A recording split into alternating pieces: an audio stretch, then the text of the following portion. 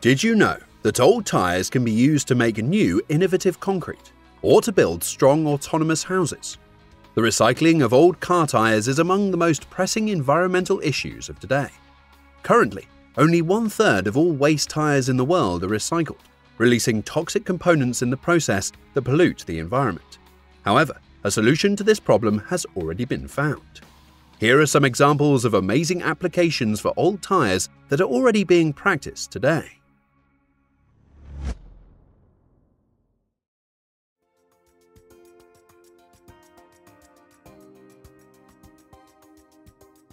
In the 1970s, Mike Reynolds, founder of Earthship Biotecture, built his first house from recycled materials: aluminium cans, plastic and glass bottles, and worn-out rubber tires.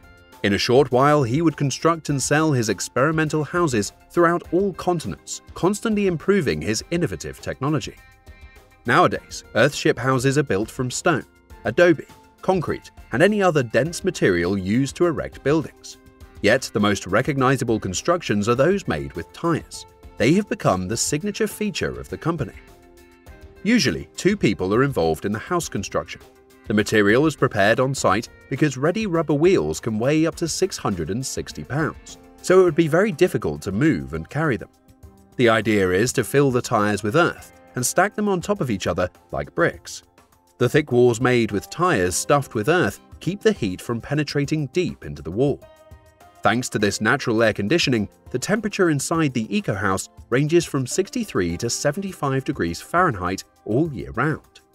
By applying the Earthship alternative construction technology, you can build residential premises, a barn, a bunker, a vegetable storehouse, a cowshed, a livestock pen, and even a fence.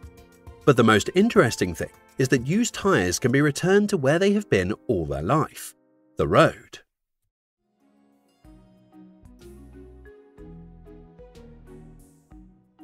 In 2016, an American civil engineer, Samuel G. Bonasso, invented and patented a fundamentally new road construction technology of mechanical concrete, or closed-cast concrete, recognized by the American Society of Civil Engineers as efficient and environmentally friendly. It should be mentioned that traditional road construction strongly relies on geogrids. Typically, these are 2-dimensional or 3-dimensional cellular structures, filled with loose materials such as crushed stone. This structure increases the bearing capacity of loose and non-cohesive soils or swampy lands. The technology of mechanical concrete, on the other hand, involves using old tires instead of a geogrid. The tires are laid tightly against each other on the prepared ground and fastened together. Then the road builders fill all the voids with crushed stone and lay asphalt on top. It is worth saying that 35 cubic feet of mechanical concrete requires about 15 car tires. The result is an inexpensive structure that uses 50% fewer building materials compared to traditional methods. Additionally, the pavement is stronger and more durable, meaning lower roadway maintenance costs. Another way to use old tires is to generate electricity. How does it happen? You'll find the answer to this question in the next section.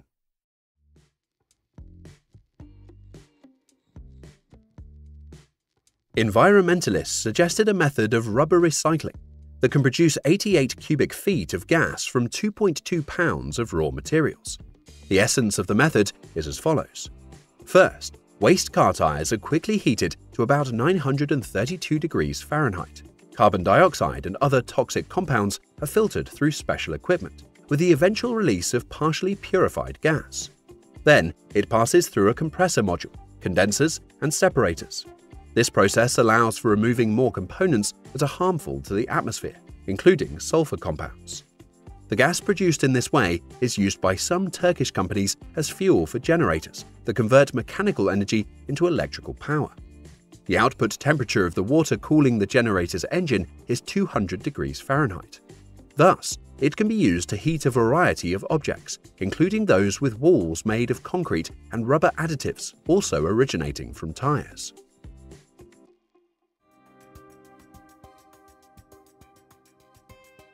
In 2017, researchers from the University of British Columbia decided to create a new type of concrete using crumb rubber made from recycled tires.